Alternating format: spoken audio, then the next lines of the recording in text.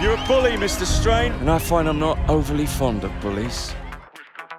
What is new in the world of Jacob and Evie Fry? Well, what's new this year with Assassin's Creed Syndicate, obviously, is the fact that it's the first true modern AC ever created. So you get into London of 1868, there's vehicles in the street now, and you can use a rope launcher, which is a completely new tool for the player. Can you explain a little bit about the new features that we're going to be seeing? The carriage, the guns. We don't normally see that in a typical Assassin's Creed game. Yeah, it's true. One thing that we like to say is that, you know, the game and the way that the player is going to play needs to be true to the period. So let's try to build a tool that's very modern, that's fast for the player to use. So the rope launcher came in.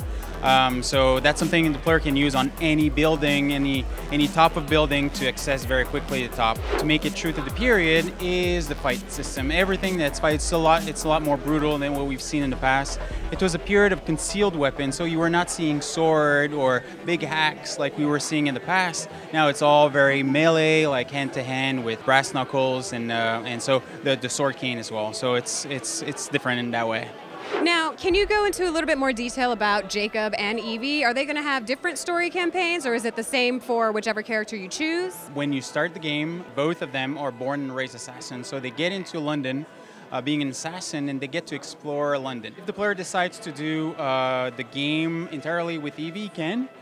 Within the open world. It's up to the player to decide whether he wants to play with Evie or Jacob. What goes into creating this amazing, almost steampunk-esque, fashionable world? For the past 2 years and a half now, we've been very, very close with people that are very knowledgeable, to make sure that we're true to the period. Yeah, one thing that we wanted to do right at the start is really recreate London of 1868. So when you think of London of 1868, you're thinking of different boroughs. So when you know, Westminster all the way to Whitechapel, that's a big distance to cross. So we need to have a bigger world. And the game is going to be released on October 23rd on PS4 and Xbox One.